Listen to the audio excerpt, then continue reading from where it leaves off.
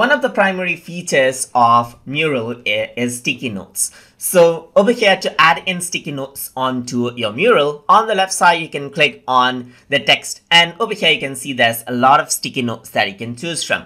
So you can click over here on the sticky note you want, and the sticky note will be added out onto the main area, as you can see. So you can choose from circular sticky note, from 5x3 sticky note, from 3x3 sticky note right here.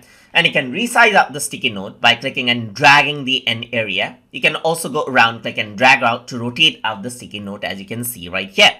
So another way to actually add in sticky note is by double clicking. So if I were to go around, double click anywhere, a sticky note is added in by default. So over here you got the move sticky note option right here. You can go around and zoom in to that particular sticky note area by using this tool right here.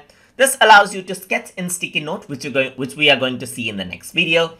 And over here in sticky note, you can directly go around and type in the text as you wish. So you can go around and then decrease the font size by clicking on this button right here, or increase up the font size right here. And you have all of the text tools, as you can see right here. And you can change around the font as you wish right here. You can make it italicized, and you can underline it. You can strike it through, arrange out the alignment and so forth right here. You can see right here, you can also work around with the border of the sticky note right here. So you can click over here to add in a border, as you can see, or click on it again to remove the border. So let's go around over here onto this sticky note and add in a border right here.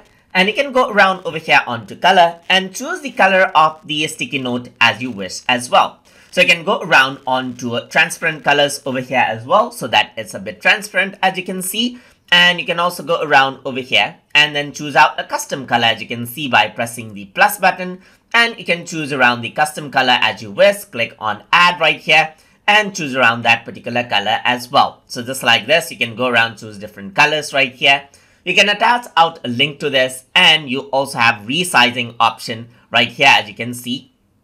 And that is how you can go for default size right here, just like this, and work around with different options, as you can see right here. So that is how you can add in sticky notes and then format out sticky notes inside of Mural. So hope you guys learned something as always.